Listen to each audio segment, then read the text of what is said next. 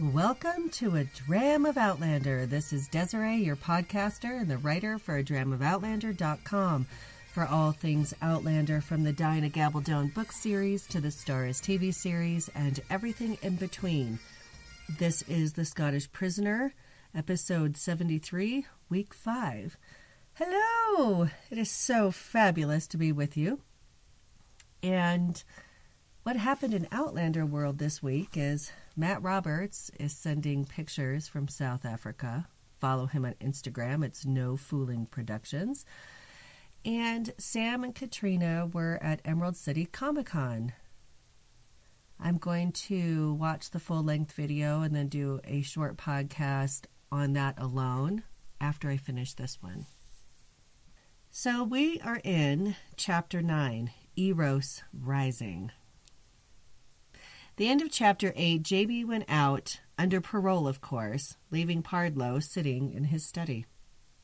We open Chapter 9 with John being soaked to the bone, out in the rain.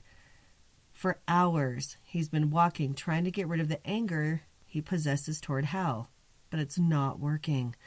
He still wants to hit Hal. Obviously, he learned Jamie is in town and they are going to Ireland together. He says this is beyond Hal's usual high-handedness, and oh, how he wants to wring his neck. Jamie being at Arga's house was the only thing stopping John from doing so. He couldn't blame Jamie for what's going on. He's sure Jamie doesn't like it either. And now it's hailing on him. A small group of orange-selling girls run past him. One drops an orange on the sidewalk. He picks it up, but she's already gone. The orange felt good in his hand. It's a distraction. And he was thinking he hasn't tried to strike Hal in anger since he was 15 years old. And that had not gone well. He probably could now, but Hal was still fast and a good swordsman. But nearing 40, time and campaign had taken its toll.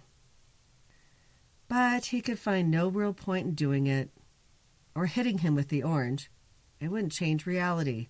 So he put the orange in his pocket. The street was flooded from the rain, and even cabbage leaves drifted underfoot. He heard his name being yelled just as a splash of dirty water came from the carriage, hitting him head to toe. He wiped dirt from his face and offal. Offal are animal entrails and internal organs. That sounds absolutely lovely, wiping that off of one's face. I can't imagine there were actually animal parts in the streets, but one never knows. Cities were quite different than they are now. Gag. A woman peers out of the coach and laughs and says how wet he is. She's a young Scottish whore he'd met 3 years prior. He asks if it's her coach. He's kind of fishing for a ride. No, it isn't her coach, it's her new swell. Sent for her, or she'd offer him a ride, and he begs off with politeness. She tells him to get out of the cold or he'll get ill. Oh, and a word of advice, the new house she works at will give him a drink and warmth, and it's just down the street. He thanks her for her advice. Here's what she says back to him. "Nay charge, get on with you then, you stocious bugger, before I'm drowned." She shouted toward the coachman, and withdrawing her head promptly snapped the window shut. He leaps back, but not quite in time to miss being in the splash zone yet again as she pulls away. He thinks on her recommendation, and yes, he needs to find shelter. That's a good idea. And he's thinking the only thing worse than going to Ireland with Jamie Fraser would be doing it with a bad cold. He wouldn't go to the brothel for a drink, though, because it would be very expensive and, well, the female attention would be foisted upon him, of course. He decides he'll go to the Beefsteak, his favorite club. He could get dry clothing, a room, a hot bath maybe, and a drink. So off he went the few blocks. An hour later, he was bathed, dry, had had 2 brandies. He's in a much better frame of mind. Yes, yes. Bringing Syverly to justice was the most important thing. His honor was at stake for his promise to Carruthers and his duty to his country. He's done unpleasant things before, and this would just be another. And it did help knowing that Jamie would be just as uncomfortable. They would manage. And at this, he realizes he needs food. He'd missed his tea and the brandy was hitting his empty stomach. He fixes the ill-fitting suit and goes downstairs. The club was mostly empty, being early evening. Supper wasn't being served quite yet, and only one member was in the library, taking a nap. John was surprised to find Harry Quarry in the writing room. He was alarmed to see Gray and covered his writing quickly. John asks if Harry is writing a new poem. What? Harry tried and failed utterly to look innocently bewildered. Poetry, me? Letter to a lady. Oh, yes? Gray made as though to lift the blotting paper, and Quarry snatched both sheets away, pressing them to his chest. How dare you, sir, he said, with what dignity he could muster. A man's private correspondence is sacred. John's response kills me. This is how you know these books are a little different than you expect. Nothing is sacred to a man who would rhyme sanguinis and cunnilingus, I assure you. Oh, things are getting interesting now. Jeez. And in John's head, he's blaming it on the brandy. Right, John. Harry was annoyed and jumps to his feet, readying to leave the room. I should like to see you do better. Who the devil told you? And John wonders aloud how many people know. Well, his mother had told him, but he didn't want to let Harry know that. He also said Harry gave him the book for Diderot to read. You read it? The color was beginning to come back into Harry's normally florid face. Well, no, Gray admitted. Monsieur Diderot read a number of selections from it aloud, though. He grinned involuntarily at the recollection of Monsieur Diderot, very intoxicated, declaiming poetry from Harry's anonymously published certain verses upon the subject of Eros, while urinating behind a screen in Lady Jonah's salon. So Harry gives him a narrowed-eye look and exclaims, Benedicta told him. John was shocked at Harry using his mother's Christian name. Harry and Benedicta's acquaintance must have some intimacy for her to know about the poetry and for Harry to use her name. He wondered how his mother came to know Harry wrote erotic poetry. So scandalous. And Harry tries to look innocent as John stares back at him. John's description of what Harry looks like cracks me up. Harry, belatedly realizing what he'd given away, looked as innocent as it was possible for a 38-year-old colonel of expansive habit, lecherous appetite, and considerable experience to look. Gray debated briefly whether to make something of that look, but, after all, his mother was safely married now to General Stanley, and neither she nor the general would thank him for causing scandal, and he really didn't want to call Harry out anyway. Then John simply says, The lady is my mother, sir. The front door of the Beefsteak opens, and it sends papers down all around John's feet. He picks them up before Harry can get to them. John reads from one. Holding Harry off, with one hand, he read further. With thighs bedewed and foaming cunt. Jesus, Harry, foaming? It's a bloody rough draft. Oh, it's rough, all right. He stepped nimbly backward into the hall, evading Harry's grasp, and collided heavily with the gentleman who had just come in. Lord John, I do beg your pardon most humbly. Are you injured? I love the way they speak to each other. There's layers of conversation going on at the same time. Yeah, I say that's pretty awkward, and that's a terrible rough draft. Vaginas should never, ever, ever foam, and that is my clinical thought on that. There's something very wrong with a woman's vagina if there's foaming going on. That's bad poetry right there. The large man who came in is von Namsen. He's a Hanoverian. He was happy to see him again. And if you want to know a lot more about von Namsen, read the Lord John Grey series.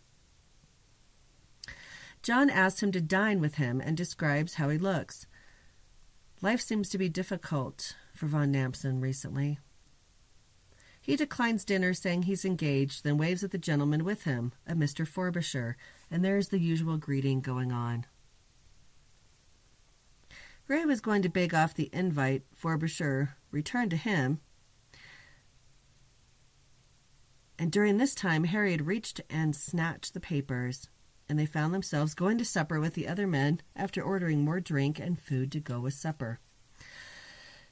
The dinner conversation went to poetry so John could aggravate Harry, but it ended up in a germ poem enthusiastically being recited by Frobisher. Then a discussion ensued over some of the verse by Frobisher and von Namsen. They're very serious. Harry was asking his opinion, but he threw it back to Gray, saying he's not qualified to address such things. Gray also declined, but they ended up in a game of finding a rhyming word. It went something like this. They got from the simple things like moon, June, spoon, spittoon, poltroon, onto the more delicate issue of whether porringer could be legitimately rhymed with oranger, the latter being arguably a real word. John was sitting across from Van Namsen, and he began having rude, worded rhymes going through his head silently. Is this how Harry did it? Words just showed up in his head by themselves? He wasn't a fan of the phrasing that showed up, and it was, "You cannot master me, but shall I your master be?" Ha. Somebody is feeling a little bit saucy, methinks. These words had nothing to do with the relationship he had with von Namsen, but they did have to do with Jamie being at Argus House. And in his mind he thinks, "Will you bloody go away? I'm not ready." And the food showed up just in time. He was sweating and the room felt hot. It's a salmagundi. So what is a salmagundi? It's a salad dish originating in the early 17th century in England, comprising of cooked meats, seafood, vegetables, fruit, leaves, nuts, and flowers, and it's all dressed with oil, vinegar, and spices. There is some debate over the meaning and origin of the word. The French word salmagundi means a hodgepodge or mix of widely disparate things. There's your vocabulary lesson for the day and food lesson. And I love the use of the word kerfuffle to describe the scene change. So we have all these things being set up. We've seen Harry Quarry a few times. Now we have von Namsen being introduced.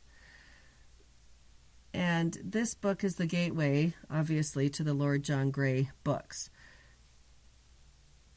So keep your eye on some of this. Harry asks what brings von Namsen to London, and his face grew dark. Frobisher said he's buying properties for the captain. There's papers to sign. Von Namsen offers more explanation. His wife had died. He's brought his children to his sister who lives in London. Harry offers his sympathies. And suddenly von Namsen gets to his feet and leaves the room with what sounds like a sob. Frobisher had no idea he'd felt it so deeply. Neither had Gray. And they resumed eating after an awkward silence, and Frobisher had nothing to add about the loss, so they talked politics, of all things. Gray simply made the appropriate noisy responses as he sat and pondered Stephen von Namsen. He spared a thought for Louise von Lowenstein, the Saxon princess, who'd married Stephen 3 years prior. God rest her soul. But his thoughts were really for Stephen. John thought the marriage had been of mutual convenience and that Stephen's tastes were, well, different. He and Stephen had feelings for each other, he thought, though there was never an outright declaration. So John is thinking all this through, and he's recalling an evening. They were in Germany when he had helped Stephen to remove his shirt outdoors, had examined and kissed the stump of his recently amputated left arm, and how the man's skin had glowed in the magic of the dusky light. His face grew hot, and he bent his head over his plate. Still, Stephen might have been sincerely attached to Louisa, no matter what the true nature of their marriage had been. And there were men who enjoyed the physical attractions of both sexes. For that matter, Gray himself knew several women whose deaths would distress him greatly, though he had no relation with them beyond that of friendship. Von Namsen is now returned, and he looks restored, and they discussed racing over port and brandy. While they were waiting for their cloaks, John asked if he could see von Namsen home. He agreed. He would appreciate his company. And he made sure, though, that Frobisher and Harry weren't paying attention to this conversation. Von Namsen and John did not speak during the coach ride. The rain had stopped and the windows were down. Fresh air. John was acutely aware of von Namsen's large presence, his knee an inch from John's. As he followed von Namsen out of the coach, he caught a whiff of his spicy cologne. It reminded him of cloves and oranges at Christmas. His hand closed around the orange in his pocket as he thought of other rounded things that might fit into his palm. He is feeling saucy. Then he chides himself. After dismissing his very tired butler, they went into the sitting room where Stephen stirred the fire embers back to life. They shared a drink, and John notices the bottles were mostly half empty. How long had Stephen been in London? Stephen thanked him for the company. He hadn't wanted to be alone this night. John is sorry it took such a loss to bring them back together again, and asks if he misses his wife greatly. He does. She was a good manager, but it's his children he has the sorrow for. She's been a kind stepmother to them, and they loved her. They'd lost their own mother when they were quite small. His stepson must stay in Lowenstein as the heir, and that's another loss for his children. He had left them with his sister just this afternoon, and Stephen was quite sad. Or you could say Stefan. I'm not sure which pronunciation it is, so I'm going with Stephen. Gray talks about his cousin's young son Cromwell, remembering his birth, and then of his stepbrother Percy, who had been his lover at the time. Memories are a mess for him, just like they are for Jamie. John shares being at the birth, and Stephen laughs. And there's a description of the house I think is important. The house was quiet, and the small room seemed removed from everything, a warm refuge in the depths of the night. He felt as though the two of them were castaways thrown up together on some island by the storms of life, passing uncharted time by exchanging their stories. Literarily, I'm not sure what to make of that description, but I think it really grounds the scene and gives the idea of how John feels. Battered, in unknown circumstances that he has to navigate, and here he is amongst an old friend. And John remembers being tended to at Stephen's hunting lodge after being wounded once. Stephen picks up on his thoughts and asks if he is well, if the wounds still pain him. John says no, knowing that non-physical wounds still pain him. And John asks, "Und dein Arm?" Stephen laughs and lifts the stump. "Nein, eine Unannehmlichkeit mehr nicht." A nuisance, no more. They talked in both languages, and John watches Stephen intently as the light played upon his face and his emotions changed. John thinks he shouldn't have been surprised at the depth of the man's feelings toward his children, knowing how mercurial and passionate he is. Passion, he supposed you'd call it. Weirdly enough, it reminded him of the Scots, who were emotionally much the same, though less disciplined about it. And that phrase was coming back in an iteration, "Master me, or shall I your master be?" His attraction to Stephen merged with all the things Jamie Fraser. He was flushed and discomfited. Did he want Stephen because of his similarities to Fraser, both big men, tall, commanding, the sort that made people turn to look at them? And to look at either of them stirred him deeply. Stephen was a good friend, and Fraser never could be. And Fraser was something Stephen could never be.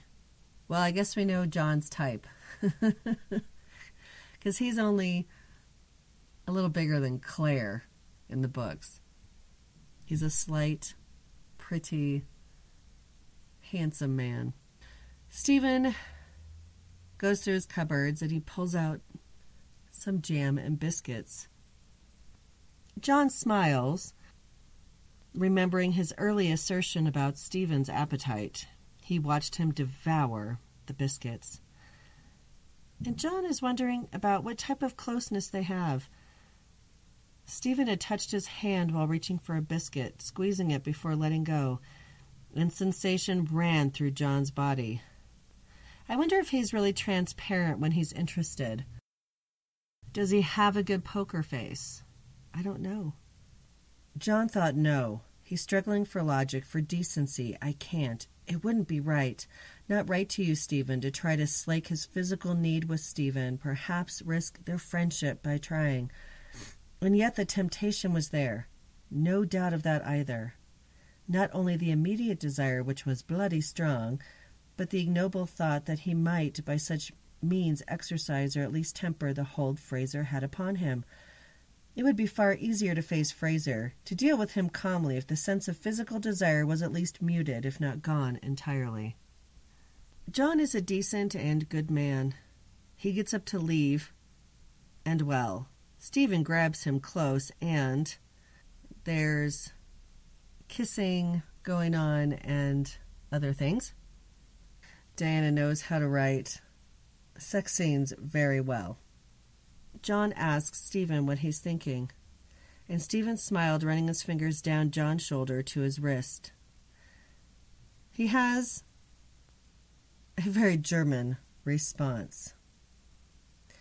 I'm wondering, what is the risk that I will die before St. Catherine's Day? What? Why? And when is St. Catherine's Day? In 3 weeks. That is when Father Gehring returns from Salzburg. Oh, yes? Stephen let go of his wrist and opened his eyes. If I go back to Hanover and confess this to Father Fenstermacher, I will probably have to hear Mass every day for a year or undertake a pilgrimage to Trier. Father Gehring is somewhat less exacting. I see, and if you die before making your confession, I will go to hell, of course, Stephen said matter-of-factly, but I think it's worth the risk. It's a long walk to Trier. He coughs and clears his throat.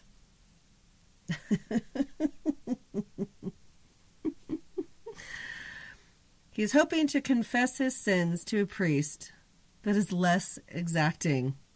Then the conversation turns and he says to John, "That, what you did to me?" And a rosy glow goes across his cheekbones. "I did a lot of things to you, Stephen. Which one? This one?" He kissed von Namsen's mouth. Stephen kissed a lot of men in the German way, but not like this. John describes how good it feels to have the powerful flesh melt slowly as his mouth softened, yielding to him. Who doesn't love that response in a kiss? Stephen sighs, telling John he wants to give him pleasure. And what would he like? It's so German of him. And tell me, what would you like? Gray was speechless, pondering the question, and all it summoned. What would he like? Everything, Stephen, anything. To touch you, just to watch you gives me pleasure. Ooh. He tells Gray he can watch, but asks if he can touch him. Oh, yes. Nothing like a direct invitation. And he wants to know how best to touch Gray. How? But Gray can no longer think clearly because his cock is in Stephen's hand. Then they go over the nuts and bolts of it, oral sex, anal sex, all the whats. Stephen obviously has little experience with men, though he has interest. And John cannot look away from Stephen's nicely endowed member. More logistics and worries, and well, John doesn't normally like being the bottom, and he yells, "Oh, Jesus," in anticipation. He likes to be on top. He doesn't like to be a bottom. But he's working it through in his mind. Stephen works to calm him, and he addresses him well. And John thinks, yes, Stephen's a horseman and a breeder of dogs. He was stroking John's hair, and Stephen knew what slowly meant. What he didn't say here was just like Jamie knew his animals and how to calm someone, but Jamie would never do this with him. There's not a chance. I think this scene was handled very well. It's not in a disturbed or critical way. John has needs too. He does get his needs met here and elsewhere, but he doesn't really fall in love with anyone else. Only Jamie. And I contend that he still uses his fascination with Jamie to stay away from being too close to anyone else. Yes, there's the issue of getting caught, but there's an underground homosexual community. It's not like he can't find lovers. He does. But he never lets anyone get that close to him. Commit to someone on an emotional level as well as a physical level. I mean, he can't really be in love with Jamie. He doesn't know him. Not really. There's so much of him that he keeps away. And it reminds me of another character who, in a much later book, is hopelessly in love with Claire. But Jamie points out he can't really be in love with her. He doesn't fully know her like Jamie does.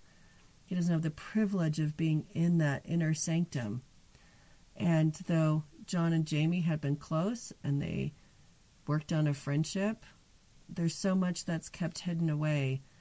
It's the idea of Jamie that he loves. But to me, it just reminds me of some type of smoke and mirrors, that Jamie is out in this place that makes nobody else be able to get in. And maybe it's for John's safety. Maybe not. I'm not sure. I'd love to hear your thoughts on that. It confounds me that the depth of how John feels for him, and maybe it's just because it's unrequited and he has no opportunity to really explore it with Jamie. But I don't know. I can see having a lifelong attraction to somebody, but to be so in love with them that it interferes with life relationships on some level, there's more to it, in my mind. Chapter 10, Punch and Judy. It's the next day now, and Jamie seems to be having an outright panic attack. He's walking and counting and can't get a good breath drawn. He thinks of Claire being with Rabbi McNabb after he'd fallen from the hayloft. She'd spoken to him, calming him while looking for broken bones, and she told him how to breathe. Jamie caught the rhythm from the memory and began to ease into normal breathing himself. What was wrong with him? Well, earlier, the Duke had summoned him, and he walked into the drawing room, coming face to face with Colonel Quarry. And he was looking the same as he had when he last saw him at Ardsmuir. Remember, he was the governor prior to John. He turned and walked out of the house into the park. He was getting hot and cold. He wiped his sweating palms on his mended breeks. He wasn't fearful of Quarry, but seeing him standing there made his belly grip and spots swim before his eyes. He had to leave or faint right there on the hearthrug. He found a tree to sit and lean against, but he kept feeling the fetters about his wrists. Quarry had placed them upon him when he was at Ardsmuir. That's something we saw even years later when he was recounting to Claire. In certain circumstances, he could still feel those chains upon him. and one of the Argus House footmen followed him discreetly. He was only being watched, like the night before when he went to walk off his anger. He thought about getting up and running, and should have, because when he stood up, Tobias Quinn popped out of the bushes. Well, the description was slithering out of a bush like a toad. But I thought toads hopped. I don't know. Well, and there's luck for you, Quinn remarked, looking pleased. I thought I should have to lurk about for days and hear himself walk straight up to me, and me not at the watchin' for more than half a day. Dinna bloody call me himself, Jamie said irritably. What the devil are you doing here? And why are you hiding in a bush wearing that? He was wearing a black and pink checked coat, and it was quite the attention grabber. Quinn says he expected a different greeting from a friend, and he wasn't hiding, but saw him and was making his way quickly in case he fled. As for his plumage, it is not the fine thing of the world, he says. He tells Quinn to go away, but the Irishman follows. The footman was absorbed in an argument between two coachmen. Quinn then shows him how the coat could be worn either side out, and the inside was a sober black wool. He put it back on and took off his wig, and now he was looking more like a lawyer or a Quaker. Jamie tells him he's no the man for your job. He tells Jamie he'll have him in Ireland by the end of the week. And Jamie realizes Quinn is telling him they should abscond right now. Abscond. What a fantastic word. I canna do that. Quinn wants to know why not. He points out the footman who's watching after him, and Quinn argues he's not watching him right now. He's feisty. Jamie refuses to go with him. I've told you once, and I'll say it again. I'll have nothing to do with any such crack-brain notion. The cause is dead, and I've no intent to follow it into the grave, aye? Quinn affected not to have heard this, instead looking thoughtfully at Argus House. Quinn says that's the Duke of Pardlow's house. Why did the soldiers bring you here, I wonder? Jamie says the soldiers didn't tell him, which is true, but of course now he knows why. Quinn says he shouldn't wait to find out knowing the English. And Jamie, not wanting Quinn to get in trouble, tells him to leave. It's dangerous. And Quinn wonders why they took him by soldier from Hellwater but allow him to wander outside. Jamie says he has no idea why and wishes the footman would turn around. Jamie walks off, and Quinn follows behind him, and Jamie knows if the footman turns around, he would come looking and he'd welcome the disruption. Quinn wouldn't stop yapping, though, and Jamie hardly heard what he was saying. He cleverly made his way for a crowd to shut Quinn up until he could figure out how to get rid of him. He's thinking about these terrible dreams he's been having, and he had one last night, and that's why seeing Quarry made him feel faint. Chains, he thought, and knew that if he lingered on that thought for more than an instant, he'd find himself in the dream again, sweating and ill, crouched against a stone wall, unable to lift his hand to wipe the vomit from his beard, the fetters too heavy, the metal hot from his fever, inescapable, eternal captivity. No, he said fiercely, and turned abruptly off the path, coming to a halt in front of a puppet show. Anything to fill his senses, to keep the clank of chains at bay. Jamie has quite a bit of PTSD. I don't know what it would be called back then. It's gone through many iterations of naming over the decades. It was first really looked at after World War I, and it was called shell shock. And it's something that has been deeply investigated since early last century. He was ignoring Quinn, and he pretended to watch the play. He'd seen such a thing in Paris. He was breathing normally again now. The ordinary sense of the day closed in around him like warm water. There's another water reference. John thought he was on an island.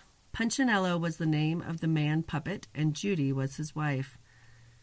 The crowd shrieked in delight at the play, and Jamie thinks Willie would like it. And he's thinking he can get rid of Quinn, but Pardlow was another matter. He could force him to go to Ireland, but without the possibility of lifelong imprisonment coming from it. He could finish the job and go back to Hellwater, to the boy, and he would go back to Hellwater. He missed him. He was wishing he had Willie up on his shoulders right now. Would Willie remember him if he was gone for months? He'd have to find Cy really quickly so he could go back to Hellwater. He could feel the child's imagined weight on his shoulders, warm and heavy, smelling faintly of wee and strawberry jam. There were some chains you wore because you wanted to. It's true. There are chains that each of us choose. John is back at Arga's house, and Hal asks him where he's been and what happened to his clothes. These were his dried clothes that had been soaked, but they were still a mess. He said he'd been soaked through, then stayed with a friend for the night. He was in good spirits. Nothing could change that. Where's our guest? He tells him he's sitting under a tree at the park and has no idea why. And Hal explains that Harry Quarry came for tea. I was expecting you to be here, by the way. Hal gave him an eyeball, which he ignored. And when Fraser came in, he took one look at Harry and walked straight out of the house without a by your leave. I only know where he is because I told one of the footmen to follow him if he went out. He'll like that, I'm sure, Gray said. For God's sake, Hal, Harry was a governor at Ardsmuir before me. Surely you knew that. Hal looked irritably blank. Possibly so. He put Fraser in irons for 18 months and left him that way when he came back to London. Oh, Hal considered that, frowning. I see. How was I meant to know that, for heaven's sake? Well, you could have, if you had the common sense to tell me what the devil you were doing rather than, oh, hello, Harry. Didn't know you were still here. So Hal had no idea. And John thinks Jamie left because Quarry was an insult to him. Hal finally gets it. He says he didn't know Quarry had a history with Jamie. That's one way of putting it for sure. John is glad he wasn't there on time to have Jamie see both he and Quarry together there. No, it would have been a bad scene. And Hal explains why Harry is there. He has knowledge of Siverley and Ireland. Then Harry says, I'd best go and talk to him, hadn't I? And say what exactly, Gray asked, out of sheer inability to imagine what could be said in the circumstances. Harry shrugged. Offer him satisfaction if he likes. Don't see that there's much else to be done. Offer him satisfaction. Let him punch him in the face. Do some kind of bodily harm. The Gray brothers exchanged a look of perfect comprehension and suppressed horror. The implication of a duel between a regimental colonel and a paroled prisoner in the custody of the colonel of the regiment, putting aside the complete illegality of the proceedings and the very real possibility that one of them might, well, kill or maim the other. Harry, Hal began, but John interrupted him. John says he'll be his second, if it's necessary. And he goes to run out to inquire about arrangements. So John is taking a bull by the horns here. What a mess in the making. So it goes from Jamie coming in, seeing Quarry, freaking out and leaving to control himself. And now Harry is like offering a duel. Oh my. And John notices that due to the excellent weather today, the park is full of people and he can't see Jamie right away. John thought what was best to do and decided to go into the park to find Jamie. And this way Hal or Harry couldn't interfere. And he thought he could easily find Jamie in the crowd if he was standing up. He decides to veer toward the puppet show. That was a good call because he sees Jamie absorbed in the show. He hopes Jamie's mood would be good after watching the entertainment, but since Judy was beating punch into a cocked hat, maybe it's not so calming after all. He would love to see Jamie do that same thing to Hal, but there might be consequences. John is still angry at Hal. He watched Jamie and the show. It gave him unexpected pleasure to see Fraser smile. He leaned on a tree, feeling anonymous and liking it. He was glad to see Jamie was okay after that episode in the stable at Hellwater. He was relieved he could put it behind him, though not forget it. He saw Jamie lean and listen to a curly-haired man next to him. And this brings Percy again to the surface, but John shoves that thought right away. John has his own memories and demons to manage. He hadn't thought about what he would say or how he would start a conversation, but the play ended and he hurried onto the path slightly in front of Jamie. He wanted Jamie to make the first move since he would notice him in front of him. He heard Jamie snort, a Scottish noise. "Good afternoon, Colonel." "Good afternoon, Captain Fraser. Did you enjoy the show?" "I thought I'd gauge how long my chain is. Within sight of the house, is it?" "For the moment, but I did not come to retrieve you. I have a message from Colonel Quarry." "Oh, aye?" "John says he wishes to offer Jamie satisfaction." "What?" John goes on. "He's offering to fight a duel with me. Is that what you're saying?" Jamie is stunned. Would Hal allow such a thing to happen? It's quite comical. All Jamie can say for a moment is, "Jesus God." "Quarry cannot think you'd let me. You and his Grace, I mean." Gray's heart gave a slight jerk. Christ, he was thinking about it. Seriously! "I personally have nothing to say regarding the matter. As for my brother, nothing to me was indicated he would interfere." Fraser made a thoroughly Scotch sort of noise in his throat, not quite a growl, but it lifted the hairs on Gray's neck, and for the first time he began to worry that Fraser just might send back a challenge. He hadn't thought. Well, he thought Fraser would be startled by the notion, but then he swallowed and blurted, "Should you wish to call him out, I will second you." Jamie was more shocked at what Gray said than the offer of a duel from Quarry. Jamie eyes Gray closely. Gray's heart was hammering so hard it was painful.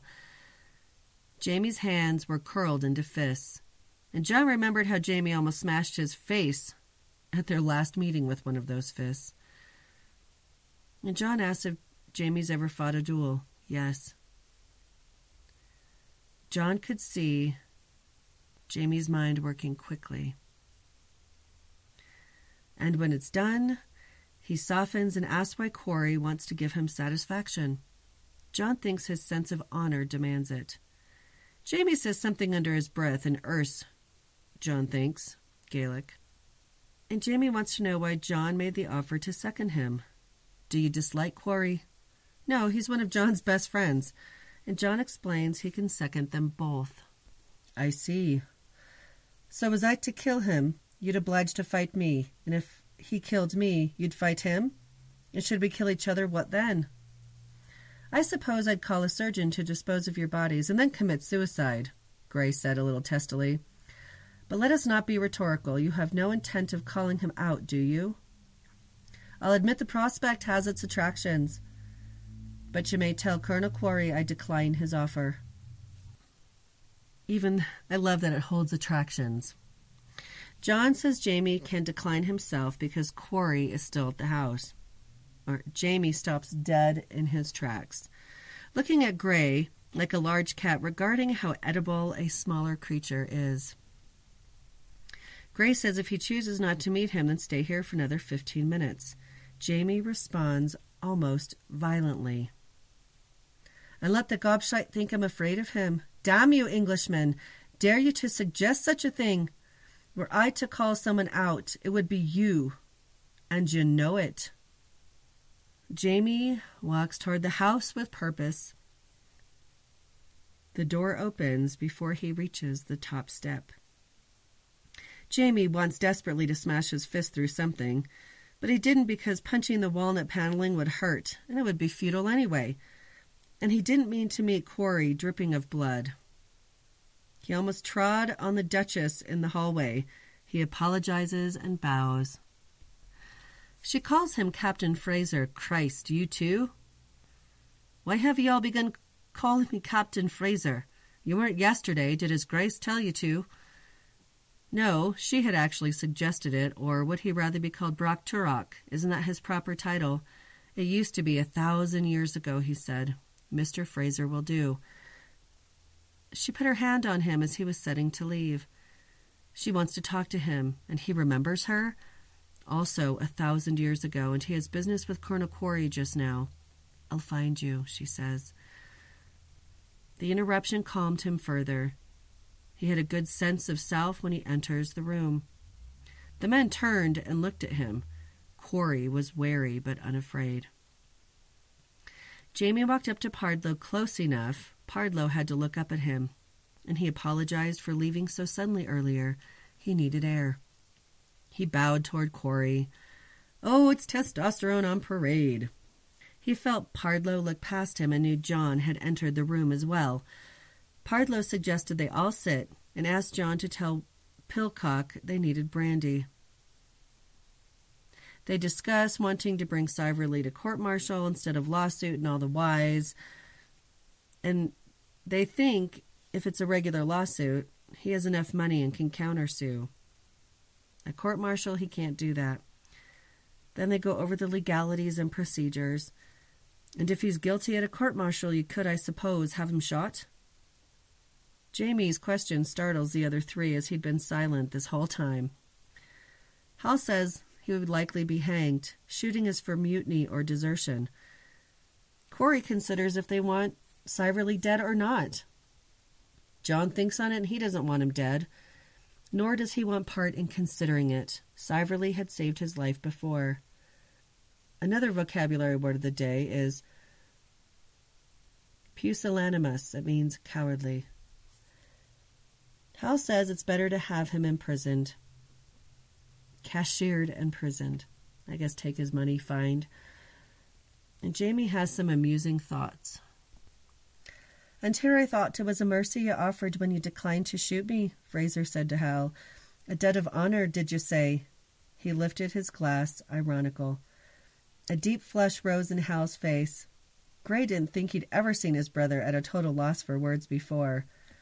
Hal looked at Fraser for several moments, then finally nodded. Touché, Captain Fraser. Court-martial it is, then. Harry and I will start the business here, while you and the captain go to retrieve Major Siverly. Now, Harry, who do you know in Ireland who might be of help?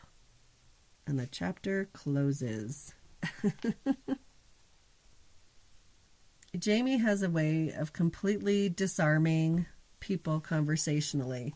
He sits back, and now he's getting into his groove, where before he seemed so discombobulated and didn't quite know where he fit or what to do, and was acting remarkably like Claire would in Assumption and how processing and sort of being a bull in a china shop.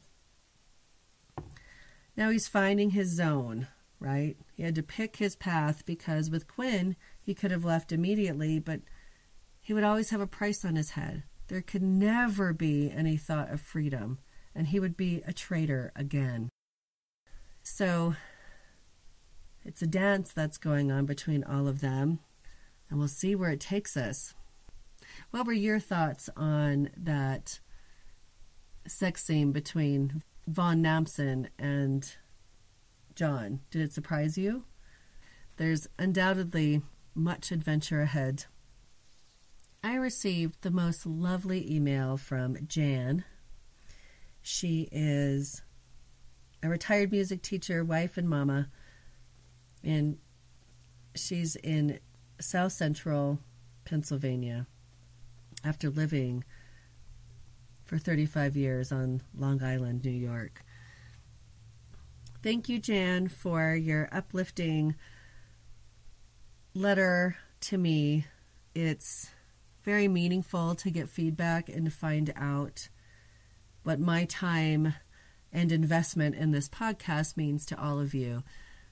I will admittedly say it's interesting and odd to know that I'm part of your weekly life, and I'm like a friend who comes alongside you to talk Outlander in some capacity, and that you take me with you into your tasks. and that she appreciates my thoughtfulness and how real I am and the insights that I have. And honestly, a lot of this I'm learning right along with you guys, because though I've read the material over and over, I've never stopped and looked at it with such a critical eye, looked at every sentence and the structure and where there could be hidden meanings and when there's foreshadowing. I normally didn't do that because, just like many of you, I read the books and I see all the things that I like to see. All my favorite things bubble to the surface, where things that I'm not as interested in may not jump out at me and don't tell the full breadth of the story. And going through the books this way, a couple chapters at a time, really elevates the experience. And for me, it gives me questions along the way to answer. Who, what, when, why, how? Where is it going? And it's that inner 3-year-old that wants to further examine and investigate. So, Jan, thank you so much for your letter of appreciation. And it means the world to me to get this feedback from you guys. It really does. I sit behind a microphone and I have pages and pages of notes. And knowing that it's bringing some kind of joy and thought into somebody else's world is such great reward. So thank you, thank you, thank you. So where do you find A Dram of Outlander outside the podcast? Well, Facebook, it's A Dram of Outlander page. There's also a private group that's just for listeners that I started recently, working on it. And on Twitter and Instagram, it's Dram of Outlander. On Wednesday nights, there is a Twitter chat every week under the hashtag ADOO for A Dram of Outlander. And even if you don't know how to use Twitter, you type in the hashtag, you click on it, and you can see the conversation that's going on from everybody who's participating. And what we do every Wednesday is go over the prior podcast. And we break it down and people give their own insights and ask questions. And it's a lot of fun. Sometimes it gets a little cheeky and saucy itself. And every once in a while, somebody might pop in unexpectedly, like one of the writers that wrote an episode for season 2 popped up and joined our conversation not that long ago, which is really fun. And so I do want to hear from you. Please send me a message through any social media. You can also leave a voicemail at 719-425-9444. It's the listener line. You can send an email to adramofoutlander@gmail.com. You can always leave comments on any of the social media places as well. How do you support the podcast? Well, you can go to iTunes and leave a review. You can share it. Please share it with other people, those you know who listen to Outlander. There's now 70-some episodes that people can listen to, and there's all the things I've written on the website as well. And that's adramofoutlander.com. You can financially support the podcast through patreon.com/adramofoutlander. It can be a small monthly donation, or you can send a one-time donation to me, which others have done. And I appreciate it very, very much. So next week, we are doing the next 2 chapters, 11 and 12. And I'm hoping this takes us into June, so it will give us lots of time to get to know this side of Jamie and John and Hal and others. So I hope you have a fantastic week, and until next time, Slán va.